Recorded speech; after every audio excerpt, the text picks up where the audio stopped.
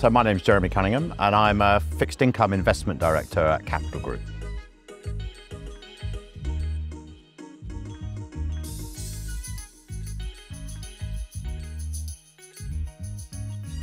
Well, in a word, I guess it's the enemy.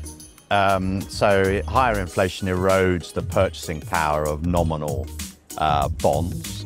So that's why inflation-linked bonds have been absolutely invaluable over the recent period. And you can have those in your portfolio to protect the portfolio or add value to your portfolio. So that they have been absolutely key to active managers. With respect to the outlook, when we think about where inflation is today, and clearly it's been very stubborn, and we think that's going to continue to be the case, and it's not going to be a rapid decline of inflation that I think some elements of the market think. So we think it's going to be higher for longer, and therefore the Fed will be tighter for longer. And into next year, we think it will revert back, probably not back to where it came from, those very, very low levels, but close towards those types of inflationary levels that we saw previously.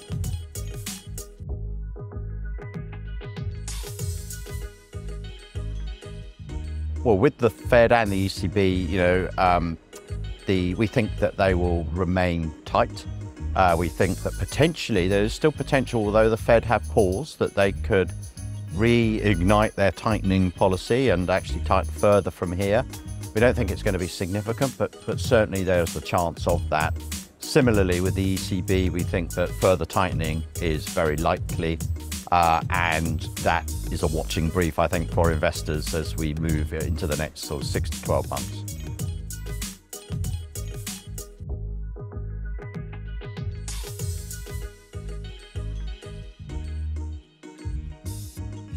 They look very good for the long term, and I stress that because clearly in the near term there's still a lot of uncertainties that are around and can impact valuations. But when one looks at these types of entry levels for higher corporate bonds and you compare them to history, you don't often see these types of yield levels, and they don't hang around for too long typically. Now, it's worth stressing also that the reason we are at this high level of yields is because of the treasury yield rather than the spread. So there is potential as we move into a slower growth recessionary environment for wider spreads for high yield corporate bonds. The actual outlook though, when you look over the medium to long term, yield levels of around sort of 8–9% imply an annualized 5-year return of around 8–9%. So very attractive. We would stress again though, is it's key to do two things. One, gradually begin to allocate and lock in these types of yields. But also really importantly is to really build your portfolio bond by bond, from a bottom-up perspective, because certainly there's going to be some companies that are going to come under stress in a slower growth type of environment. And so that is really important to be a bottom-up investor as well.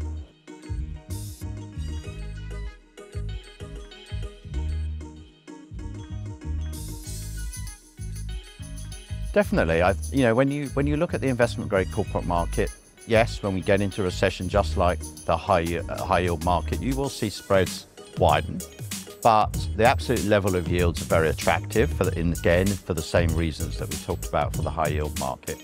And we don't expect, because it's a higher quality market, we don't expect spreads to widen dramatically. In addition, when you look at the investment grade corporate market, the duration or the sensitivity to interest rate quite long. It's about 6–7 years. And so when you get into that slower growth, potentially a recessionary environment, you'll see yields come down, treasury yields come down, and that tailwind from the duration element of investment grade corporate bonds will be really powerful in that type of environment. So again, same approach, bottom-up approach, active approach, because you have to be very selective across the universe and also gradually begin to lock in these types of valuation levels.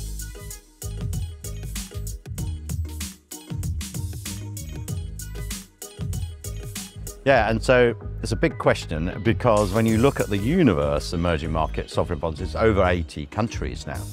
And so there's a massive dispersion of different types of economies at different stages, etc. But when you sort of drill down and have a look at the universe into sort of geographic areas, I guess the two that are really more attractive is Latin America. We saw very, very preemptive tightening from a lot of Latin American economies. They're now actually tipping really towards a more easing policy across many of those economies there. So they're attractive. In addition, with the unlocking of China, a lot of Asian economies will benefit from that, and particularly from Chinese tourists that will bolster certain economies within that Asian region. And so probably they're the two primary areas of opportunity. When you compare local currency EM to hard currency EM, they have a bias towards local currency. We think valuations there are more attractive, particularly from a carry perspective.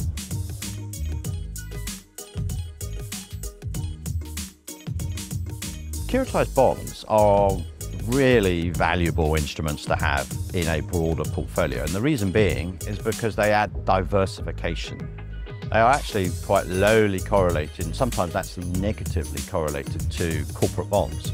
And that's because they're driven by very different factors to those corporate markets. And when you look at valuations today, you look at valuations of securitized bonds relative to US corporates. For the first time, potentially ever, or certainly in a long time, valuations for securitized bonds actually are more attractive than investment grade corporates.